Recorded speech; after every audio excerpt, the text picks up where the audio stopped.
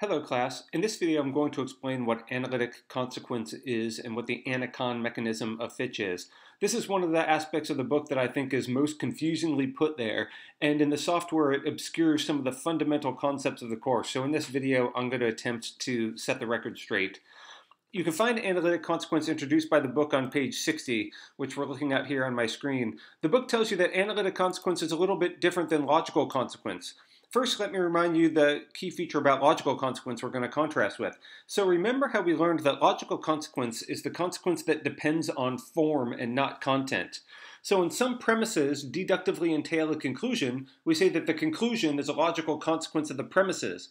And any argument that has the same structure or form is going to be equally valid. So logical consequence does not have anything to do with the particular content, rather it just has to do with the form of the sentences. Analytic consequence is fundamentally different then, because the book tells you what analytic consequence is inferences that depend upon the meanings of the predicates. It depends upon meaning, therefore content, and not just form. That's what the book tells you here. So it says, the rule allows you to cite some sentences in support of a claim if in any world that makes the cited sentences true also makes the conclusion true, given the meanings of the predicates in Tarski's world. The whole key of this whole sentence is the word meanings there, because now that we're talking about consequence that depends upon meanings and therefore contents of predicates, we're not talking about logical consequence and logical form anymore. The book is not making this sufficiently clear. Indeed, the way that they build Ana Con, the analytic consequence, into Fitch obscures it even more. So I'm going to try to dispel that confusion for you in this video. First, a little bit about terminology. You might remember all of these lessons if you understand where this terminology comes from. So let me do my best to give you a really quick explanation of the terms analytic and synthetic. Analytic is a term used first to apply to sentences. So we can talk about an analytic sentence. That's a sentence, by definition, that means a sentence that is true in virtue of the meanings of the terms. Like, here's an example. Think about the term, the sentence, all bachelors are unmarried. Now that sentence is certainly true. And why is it true? Well, it's not, you don't have to take a survey of all bachelors and ask them whether they're married or not to establish that this is true. This is true just because of what the word bachelor means. To be a bachelor means to be an unmarried male or an adult unmarried male, something like that. It's a fact about our concepts that guarantees this to be true. Or in order to explain the terminology here, what you have to do in order to understand that this is true is you just have to analyze the concept of being a bachelor and realize that the concept of being unmarried is a constituent or a part of the general concept of being a bachelor. Synthetic truths or synthetic sentences are different then. Like, what if I said, definitionally, by the way, synthetic truths are just all the ones that aren't analytic, so it's sort of defined negatively. I might say Joe is a bachelor. Now, you can't just analyze the concept of Joe or the concept of bachelor and learn that Joe is a bachelor. Rather, you have to do something more. You have to go out in the world. Now you do have to take a survey or do some research and find out what's going on with Joe. So, the analysis, this term comes for analyzing a concept. You can figure out this is true just by analyzing it. Whereas synthetic, something else is required to establish these are true. We needed something to bridge the gap between Joe and the concept bachelor because one is not a constituent or contained in the other. You can't get it by analysis. So there's like this third thing. It's like we have the world down here, and this is doing the synthesizing between the concept of Joe and bachelor in order to turn this thing into a truth. So there's some other thing that's required to synthesize these concepts into a truth in this case, whereas there's just conceptual containment which guarantees the truth in the analytic case. Now, that's analytic and synthetic sentences. How about analytic and synthetic consequences? Well, we can talk about logically true sentences, and we can also talk about logical consequence. So we can talk about analytically true sentences, and we can talk about analytical consequence. Analytical consequence would just be consequences, inferences that depend upon the meanings of the terms, just like these analytic truths are truths that just depend upon the meanings of the terms. So if I had a consequence like Joe is a bachelor, therefore Joe is unmarried. Now, this is certainly valid. You're not going to be able to falsify this. Because if you make the premise true, you're going to make the conclusion true too. But notice this doesn't just depend upon the form of the sentences. Being a bachelor, that's just a unary predicate. As far as logic knows, that's just one random predicate. It's not a logical predicate. It's not given a special logical symbol like the identity predicate. Being unmarried, similarly, is just another unary predicate. Just because you have one unary predicate doesn't mean you're going to have some other random unary predicate.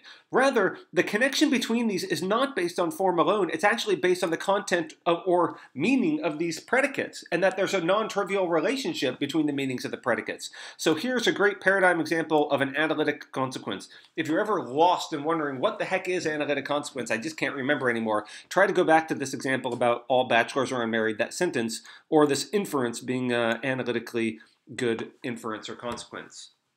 Now, that's the basic notion of analytic consequence, which basically unpacks what the book tells you here. And they're just not making it clear enough that this is fundamentally different from a logical consequence. Now, let's see what they say next. So you're supposed to go through this you-try-it mechanism and figure out whether these sentences follow by analytic consequence or something else. Now, let's go down to see what the book says next. So here's an interesting fact. So they say you can use this in Fitch, but notice when you're doing so, it's not really a rule.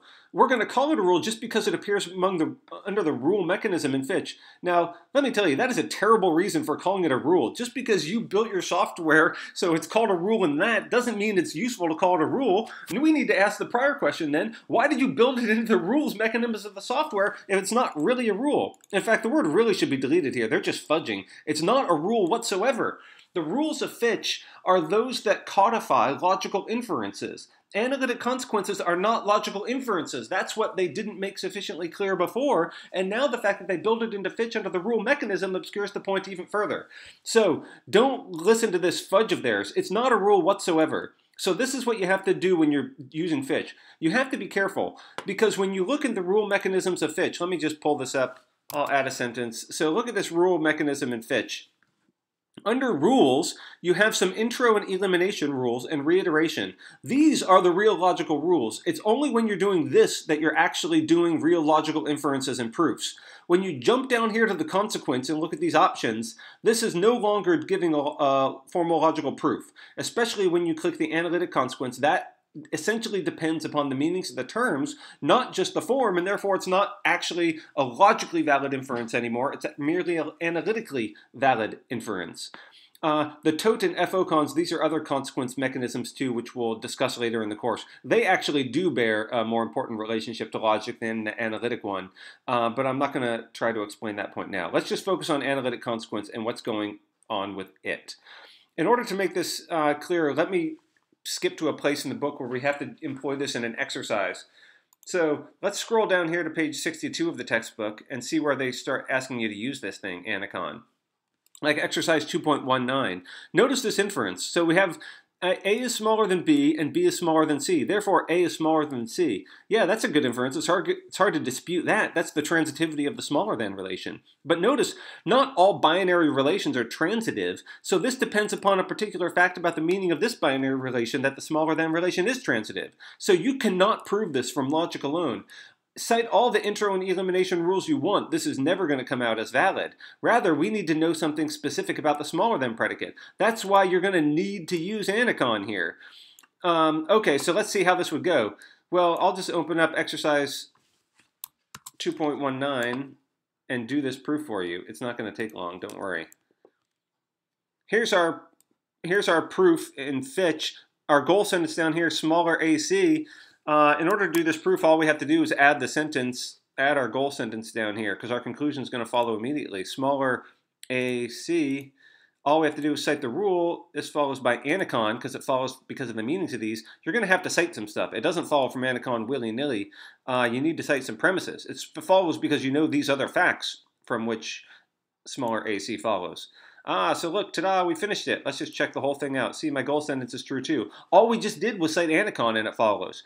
Here's the problem with Ana Con. Ana Con, anything follows by Ana Con. Notice that 2.20, I mean any of these proofs which we ask you to prove, they follow from Ana Con immediately. Let me give you another example. Here's 2.20.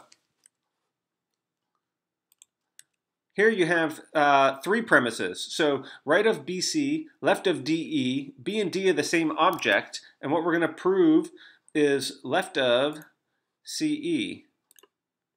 Now this indeed does follow, and it follows, and we can just see that it follows by Ana Con. Let's just throw Ana Con in the rule mechanism, cite everything, And notice it's going to check out great. Hey, it checks out my goal sentence too. But wait a minute, I didn't actually do anything. I just cited Ana Con and cited all the premises, and it's always going to check out if the proof actually works.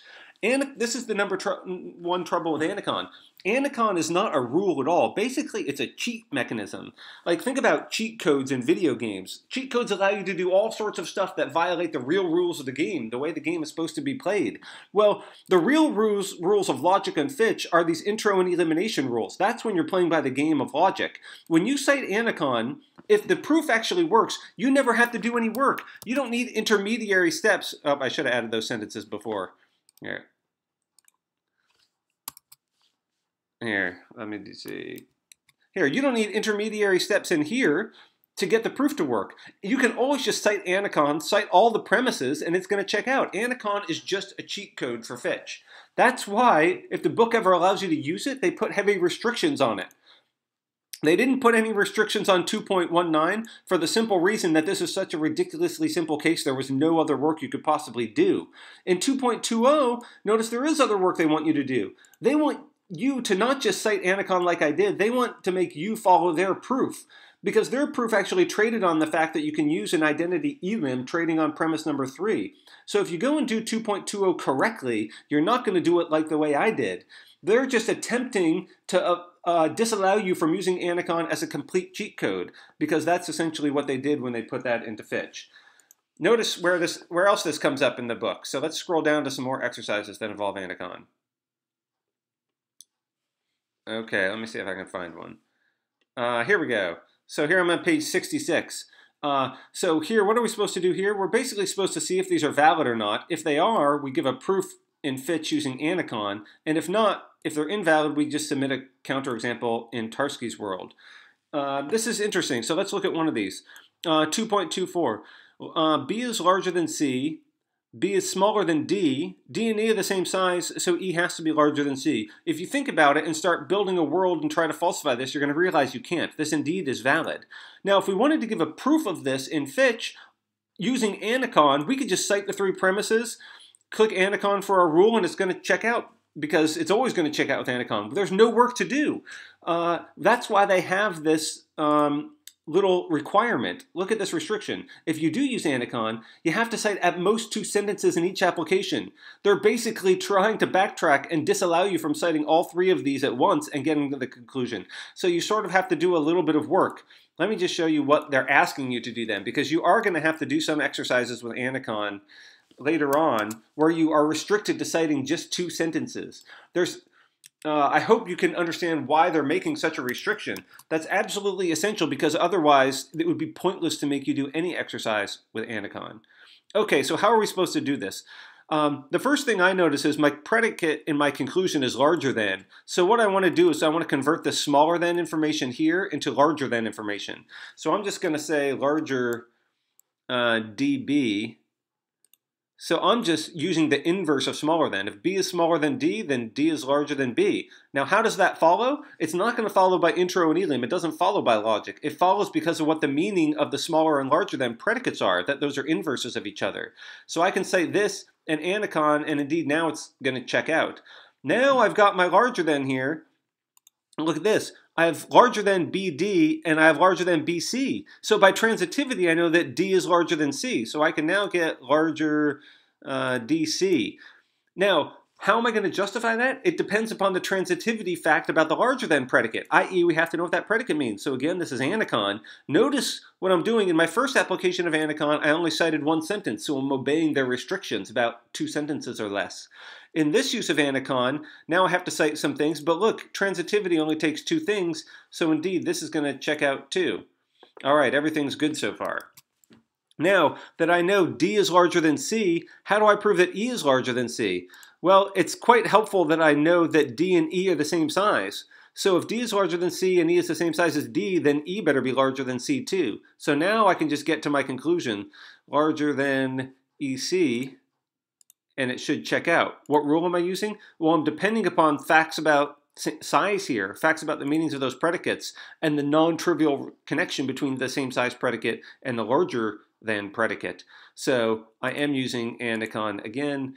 But notice I've obeyed the rules of the problem. Every time I've used Ana Con, I've cited at most 2 sentences. So they have to put those restrictions in here or else there would be absolutely no work to do. They want you to actually puzzle out and see how you can build in some baby steps and make this a genuine proof. But they have to do that because of what the Ana Con mechanism is, that it's not actually a logical formal proof rule at all. It's a rule for doing something else entirely. It's a rule for looking at inferences. It is about consequences, how premises relate to conclusions, but it's not about logical consequence. It's rather about consequences giving the meanings of the predicates. Okay, we will talk more about the Ana Con mechanism later on in the course when we learn some more facets of logic, but I just want you to understand a few features of it now, and the fact that it's so fundamentally different from logical inference, and everything the book tells you about it, and indeed the way they even build it into Fitch, just serves to obscure that fact. Okay, thanks.